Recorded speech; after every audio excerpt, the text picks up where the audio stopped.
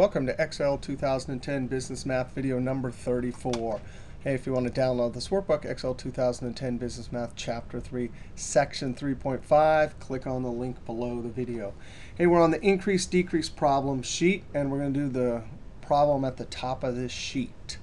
Let's go ahead and read it. This is going to be a decrease problem, and we're going to see a new handy formula. And we'll derive this formula from the picture we draw. All right, after spending $3,450 for tuition and $4,350 for dorm fees, Edgar finds that 35% of his original savings remains. Find the amount of his savings that remain. All right, I have no idea how to solve this, but let's just start at the beginning for our word problem and list the things we can find. After spending that amount for tuition, so I'm going to put, and it looks like there's a bunch of parts. We've seen in earlier videos where we had sometimes more than one part. So I'm going to say part 1.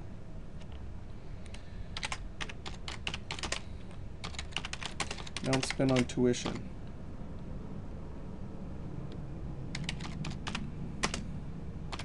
And then I'm going to put 3450. Maybe add some formatting, some currency or something. All right, part 2. I'm going to change that to 2. I'm using autocomplete. And I'm going to say amount spent on, dorm fees.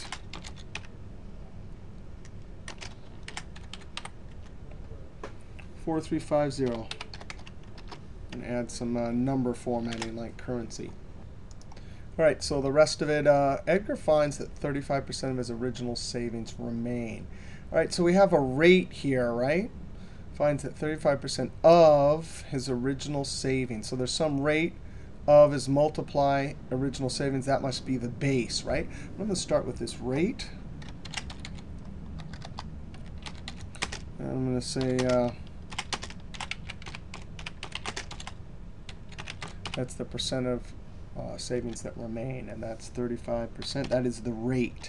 Notice because the rate, we can tell it's a rate because it doesn't say increase or decrease or mark down or mark up. But that rate is less than 1, so we know it's a decrease problem.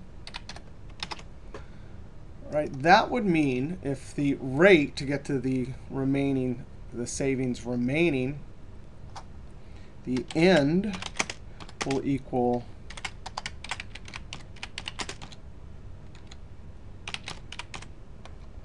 remaining. And that also means that the begin value equals original savings.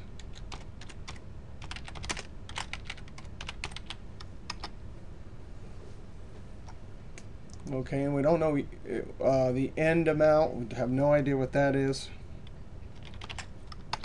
We don't know what the original amount is. Okay, so we got what original savings remain. That's the begin amount. Find the amount of his savings that remain. So the goal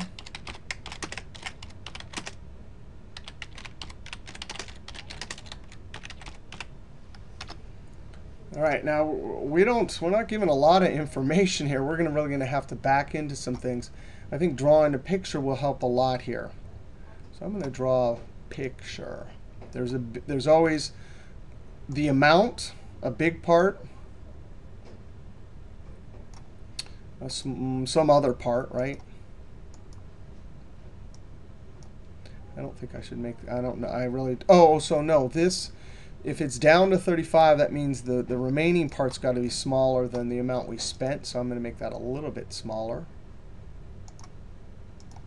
Maybe do this one again. Nope, I'm going to use a lighter color here. I'm actually going to copy this and repeat it right here. All right, so we have a big part for the dollars and then 2 parts that make it up. A big part for the percentages and rates. Big part and 2 parts make it up. Okay, so what do we have here? Well, okay, let's start. We know that the end amount, and we don't know what it is, but we know that we went down, right? So the end amount is going to be smaller. The amount of change, that's when we add this, and we'll do that in just a second. We can even say, I hit enter spent. that we can put here.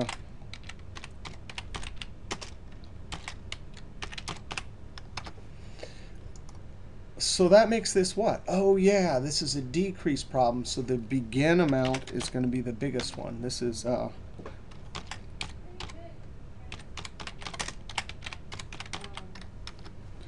right, so do we know any of these? Well, not yet. We'll do that. OK, over here, the big part, that's going to be what we call the base rate. Right, because we started with some amount, we went down, so that means that's 100%. That's useful. They don't tell us that in the problem. That's something we have to know, right? But that if we didn't know that, we wouldn't have enough information here at all. All right, the rate of change. We don't know that. And we can back into that one, though. But we do know the rate. And it is 35%. All right, so we have a little picture. Let's just see. Let's calculate this first little bit and see if that'll help us. So I'm simply going to go like this. And then get these numbers. And how about total spent or something like that? And then we can simply add those up. I'm going to do Alt equals. Now, I'm going to come down here and say amount of change.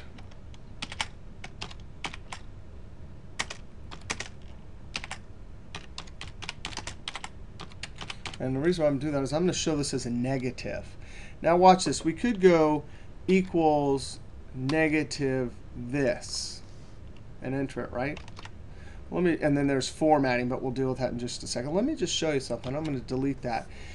If you're in Excel and you type a plus or an equal sign or a minus sign, all of those start formulas. You may have noticed in class, if you ever try to do a plus and then like do something, oh, it thinks it's in formula mode, and that's because it is in formula mode. So in this case, we actually, if you want the opposite of something, just type a minus like that. Notice when you come back up here and look in the formula bar, put it in edit mode, it actually is polite to put the equal sign in. Now that's formatting. I don't want that. I'm going to come up and look up here. Look at that. Currency, it got a currency apply because that's what was here. The default for currency is this parentheses, which comes from accounting. So I'm simply going to come up here and look. They give us another option. It's got a little dash. I want that one. All right. Oh, so now we can come over here and we have an amount. All right. OK, so the next thing we can calculate, no problem, is because we have two pieces here, we can calculate our rate of change. And our formula for rate of change, we have a bunch of them. But this is the situation where we're given these two informations. We know we want this one. And by the way, if you're doing these problems, you're getting stuck, here's our little guide we looked at a couple videos ago. We created this. This is all. So here's rate of change. These are all the possibilities. And it looks like that's the one we want, rate minus 1. So I'm going to come over here and type rate minus 1. We're given the rate. So I simply go, actually, why don't we do this? I want to explicitly list rate down here. So I'm going to highlight this, use my move cursor. Boop. That's fine. Oh, actually, let's do this equals rate equals this. That way I can explicitly show it there. And now I simply do, oh, rate. Wait a second. If we take 35%, the number under there is 0.35. If we subtract 1, 1 is bigger. That's exactly what we want here, because the rate of change comes out negative because it's a decrease problem. All right, so now we can come up here. And now here's a new formula we're going to use. Now, we've calculated begin before, and our begin formula was always end divided by rate. So I'm going to actually do a little boop, boop like this and add some black here. This is the type of formula we use. And actually, I'm going to add some white font, and I'm going to type this. We use begin equals end divided by rate.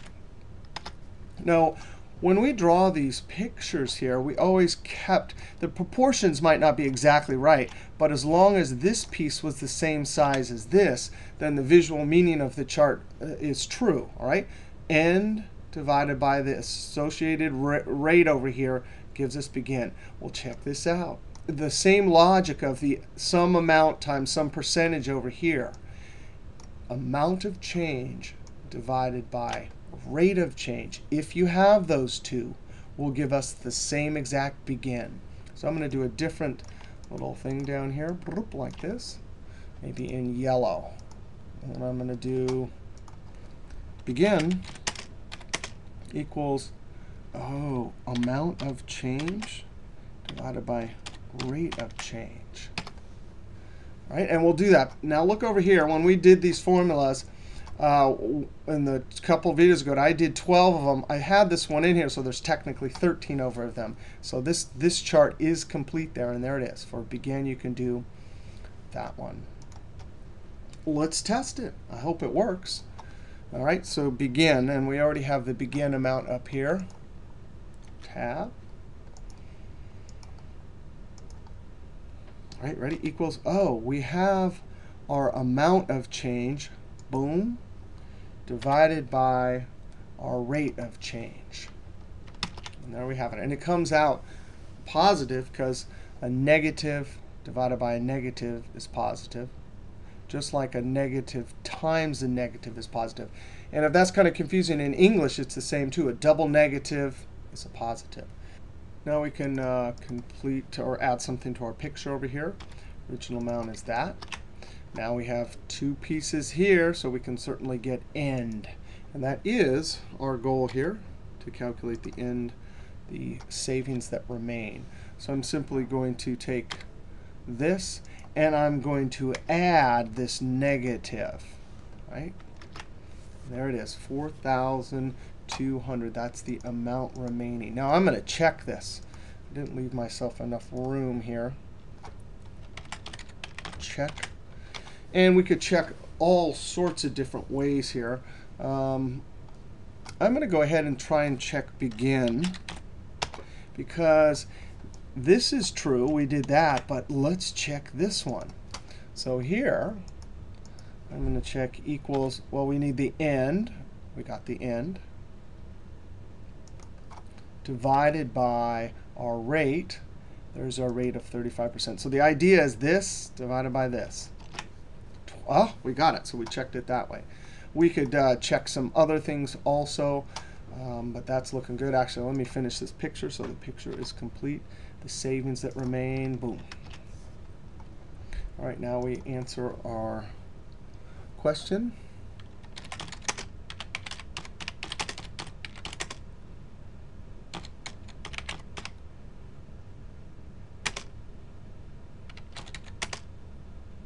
So the savings that remain are 4,200.